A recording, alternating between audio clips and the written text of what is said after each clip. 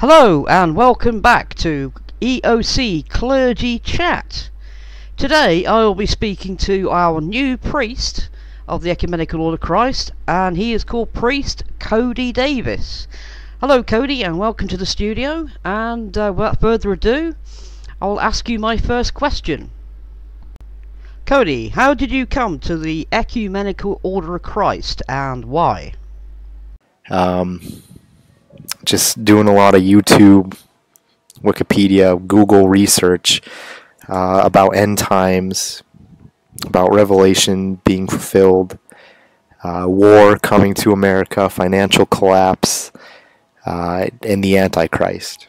Those things specifically, I was really on a nightly basis trying to learn more. And eventually, it led me to the UN briefing video, which is how I found out about the Lord and got involved with the congregation. Okay, how long have you served in the EOC? How long have I served in the EOC? To date, it is a month and 4 days. Okay, my next question. What biblical events stand out to you since our Lord's arrival? The big one is just the Lord's return itself, the Holy Spirit descending over the Temple Mount.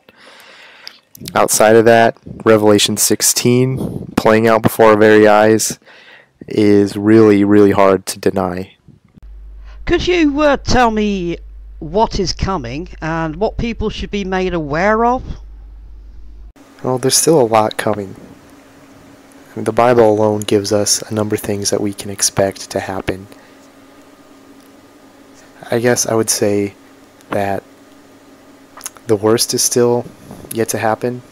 The worst is coming, but the best of this all is coming too. And my final question. What can people do to prepare? Figure out a way to sustain yourself and possibly help others.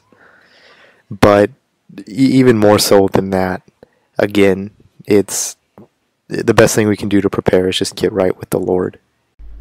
Thank you, Cody. It was very nice having you. Join me again, folks, for another clergy member who will be answering questions.